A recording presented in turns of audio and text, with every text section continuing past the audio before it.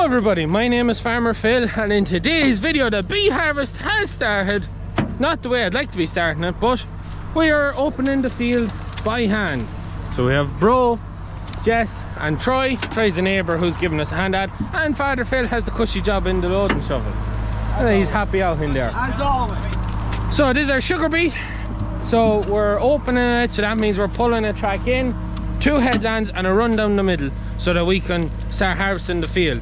We could come in and start pulling, but we would lose a lot of beet. A lot of the beet we're harvesting now would be just lost into the field. We don't plan on putting any cattle or sheep out here to graze it after it's harvested to eat all the lovely green leaves. So we need to open it, otherwise it'll be a good bit of waste. And because it's only 2.5, it's a hectare, that's what a hectare pack went in here. It's not massive big field that you could afford to lose that. So this is what we're doing. We're doing it ourselves. But yes, we're giving out, so I better put down the camera and we get a bit done. Full load of beef, but look whose side's the biggest. Mine and Jesse's. What is that, lads? See a small beet or you just saw? That's the first bucket pull. A lot of leaves, so we've kind of an idea. Just a couple of things I want to run through while we're pulling. That's quite interesting. And I'll try. We're getting a lot of beet. Well, that beet's not too bad. But at the start we were getting a lot of beet that was club rooted. So I don't know. Oh, take this jumper off. Can I find one? That's good. Good, yeah. The further we get, that's what I mean by club rooted. A lot of them roots. A lot of, not just like this one, a big singular root, but like that, a lot of roots coming out of them. And the further we got from the gap, the less of them we're finding. So originally we were told it's probably down to compaction. We did plough the field, but this field has been, this is the first time this field was ever ploughed, ever. I don't think Uncle Ian ever remembers ploughing this field. We used to keep this in silage. The other side too, especially anything that's club rooted, it has this massive mop of leaves comparison to the more singular ones. And it's not the biggest beet we've harvested, but because it is proper sugar beet, you bring it to a refinery and make sugar, it's a high dry matter, so it's a smaller beet packed full of more energy compared to what we would have grown Magnum, Cagnut and Miniature, which was a softer, larger beet but was more lower dry matter. So yeah, there's a lot in it, but we'll see how we go. Not till when we get fully harvested will we really make a conclusion on it. But at the minute, a good bit of club root in it. The problems with that is it'll make it a little bit harder to pull, and we're going to bring more clay out of the field, as all them roots are going to hold more clay. They're the two big downsides to the club root. So we'll just see how it goes, but especially the headlands, it's not till we get into the middle of the field can we really make a conclusion. Was it compaction or have we a deficiency in the field? Because beet is very susceptible to certain deficiencies. Anyways, we better get back to it. Yeah, you better. This is worse than turf. Worse than turf? Worse than turf. No, turf is worse than beet. I wasn't there.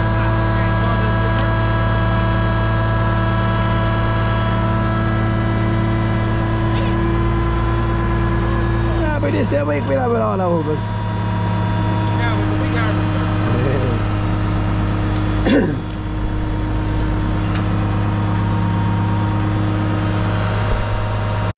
Oh, I got lost on the way to you in an orange sky by the ocean blue. Every mile loves my soul. So the dinner has arrived. Mother has brought it up. So chips and burgers from Mac Shacks, probably our own Stewart Family Farm Frisian bull beef mince. So left the camera down at the loading shovel, hence I'm on the phone. But we get this into us and we get back to it. 35 minutes a bucket. 2 buckets picked now and 35 minutes a bucket, so it's not too bad. Won't take too much longer, will it, bro? You'll be able to bend down now after eating all this. That for a burger. The new debate is, will we be able to pick the next bucket in 35 minutes? It'll be more like 45. 20 minutes. 20 minutes. You're ambitious. Got fuel in me with all that More like 10 minutes. See, it's already sort of full, so technically we'll just start where we left off. Yeah. 20 minutes it'll be full. Hell, 10 minutes before. So Jess, Yes. you're ready to go again? Ready to rock. Jeez, I'm stuffed.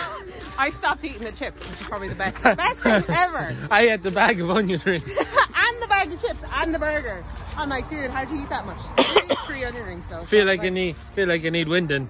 We go burp ya. Yeah, as Father Phil said, an empty stack doesn't stand and a full stack doesn't bend. So Yeah. don't know how this is gonna go. It's gonna be a bit slower. Just a A little bit. bit slower.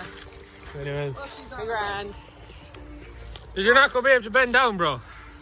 Not a chance. Taken by the sunrise and the golden view, walking slowly in the mountains underneath the constellations. Yeah, I know that you've been waiting for me. Time is losing all its meaning, like I'm living in a dream, and I've been chasing all the feelings I need. It's in these moments with words unspoken, my eyes wide open, life tastes so sweet. It's in these moments where all I know is coming into focus, and now I see. It's in these moments.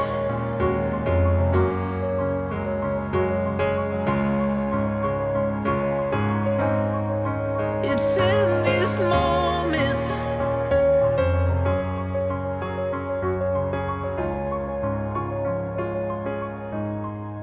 Oh, I got lost on a winding road in the dark of Another bucket. The beet has got a lot bigger. Now we're going down the rows, and it's also got a lot harder pulled, and it is more uniform. So I'll just pull one out there. 2 hands. Go on, 2 hands. Oh. One hand. That's small. Here's how we were pulling. Yeah, so that's the smaller kind of one.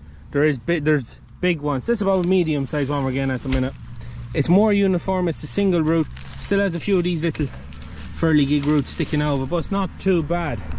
Definitely see the difference between the middle of the field and the headland, especially around that gap and the gap into the old house there.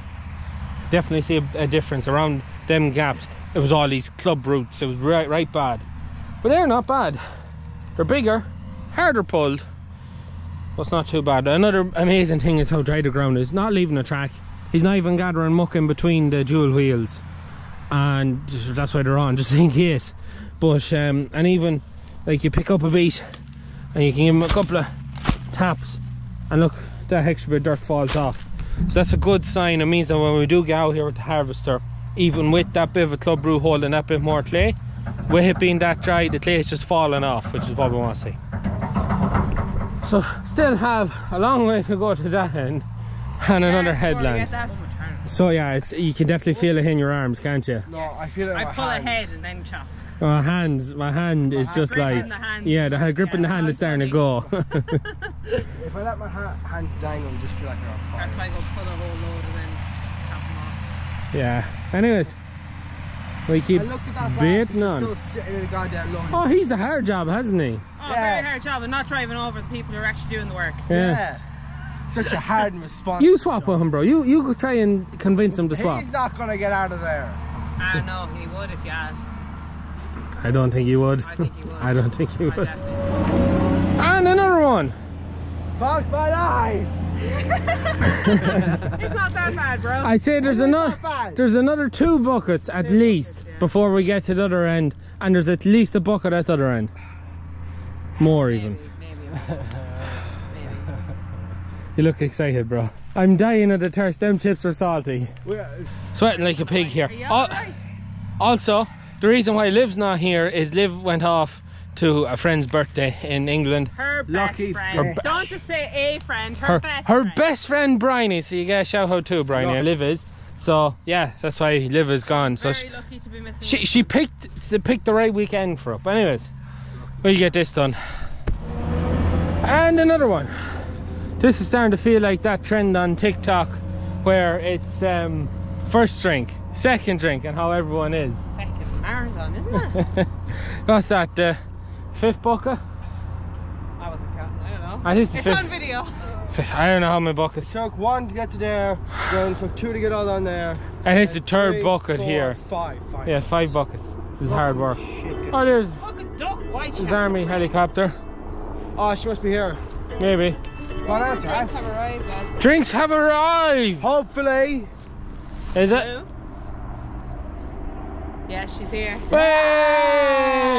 Yeah. Woo! Oh, I don't know. How are your fingers? What? How are your fingers? What did you get to drink?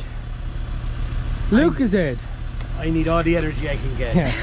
He's doing the hard work, he needs the energy. To lift it up above the beat into the trailers. Now, just remember, if you tip it over the edge, you have to pick them up. We ain't picking them twice. Big talk, sorry. Oh, there you go. You're told. I'm not throwing turf twice again. Either. No. Which is easier job, the bog or the beat? Beat. Beat. Get you, Okay, why'd you say get a play with knives? That is bucket number 6. Throws hard at it. I hope you don't mind me shooting between the camera and the phone. Camera's just about out of battery anyways. Forgot to get it off him. Oh, yeah, very tired. We're nearly there. Thought we got to the far end, but there you go. It's getting better as we go. Yeah, crop is just getting better. It's getting harder to pull, and as Harry could demonstrate, yeah, standing on them. They're all full. There's still a bit of a club route on it. Yeah, I don't have the energy to do that anymore. That's where I'm doing it now. I just pull them and try chops them. Tag teaming, isn't that? Yeah, that is the idea. Anyways. It's like I want to get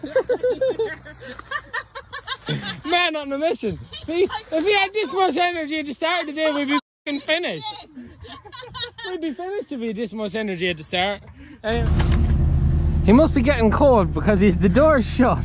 And he looks happy and pig and shit. He's watching YouTube there. Probably watching Ollie vlogs. Fuck's sake, man. What is he like? So, we have reached the other end of the field. It's now dark. The trailer's full. Bucket has to go back that way. 7th load, and we're going to leave the headland. We do have a good grass margin this side because of the trees. We couldn't get in real tight, so we have a nice headland here. I don't know what he's planning on doing. Turning around maybe. What's he doing? Turning. Oh. So, Father Phil's going to drive on beat there, or whatever. So I have to count the rows of beat from one end of the field to the other, and every 6 rows is a load. So Father Phil's quite happy. Middle of the field seems to have done quite well. There's that bit of club route in it. Worse around areas that would have had more compaction in the past than the middle of the field. Still not right. I'm going to have to do a little bit of research just on the variety just to refresh my memory on it. Maybe it's a trait of that variety that tends to suffer from that. Maybe it's not. It might just be a deficiency. Which do you think it is? Anyways, go count these rows, see how many's there, and yeah, we go home and see what this trailer load of beet looks like in a bit more brightness. So we are back in the yard now. Our trailer load of beet. It is quite well packed. And yeah, so we counted the rows in the field. There's 112 rows. So I'll have to go up and down the field 112 times with the harvester. Took about 6 rows to fill the trailer. So Father Phil's reckoning it'll take 6 rows to fill every trailer. So he's reckoning, based on that, then there's 18.5 load. He's hoping to get 10 ton in a load. So you can do the maths there. It's he's reckoning about 170 ton of beet in the field, which wouldn't be bad going. That is the estimate. So we will, when I get pulling, because I think I'm going to be doing the pulling, we will weigh a load just to get a rough estimate. And we'll see how, to get a weight, and then we'll see how it actually works out from our estimate. That's the beet, and yeah, we're going to get the beet chopper pulled in. We can start feeding this to bulls now. Long overdue, but the bulls are doing quite well without it, so hopefully this is a good push on and it'll get the last bit of flesh on them. Another thing, Troy found this while we were pulling the beet, and well, it's a shoe Father Phil reckons it's a ginnet shoe, because it's too small to be a horse's shoe, he reckons. And for those of you that may not know, a ginnet is a cross between a pony and a donkey, if I remember rightly. Either that or it's a female donkey and a male horse, or vice versa. It's one of them hybrids, and you can see the wear that's on it. So it had a long life of being used before it ended up in that field where we're after finding it. But has anyone else ever found anything interesting like that? We do generally come across quite a few horseshoes. There's quite a few of them around the yard that have been found while ploughing. Probably the most interesting thing we ever found was we found a very, very old English coin from the 1800s in one of the fields just out there behind the silage pit. So that was quite interesting. It's probably one of the best things. And it's one of them, when you're working land, when especially tilling and that, you do find interesting things like that. So leave a comment down below anything interesting you found while working the land. And on the harvester, how am I on at the harvester? Nearly ready to go. I have all the pipes. All I've left to do with the harvester now is rip off the pipes going to the 2 pump motors that turn the 2 carousels. And then the harvester's fully ripped. I have her fully greased. I have everything that should be moving again. All we need to do is get her bits on Monday and then start putting the jigsaw back together. And hopefully by Wednesday night, it's all back together and running. And by Thursday next week, we should be pulling beet. That is the goal. And yeah, hopefully it all goes to plan. It'll be interesting to see how this pulls. The heads on it, because our harvester pulls by the leaves. Some of them are nice, straightforward. But some of them have this huge big head of leaves. And that could be difficult or interesting. I don't know which. It may not pull that well. We'll just have to wait and see. But anyways, we're going to leave it at that for today's video. As always, please like and subscribe to the channel. Videos every Tuesday, Thursday and Sunday. And hopefully this day a week, there'll be a beet pulling video. That is it for me. Good luck.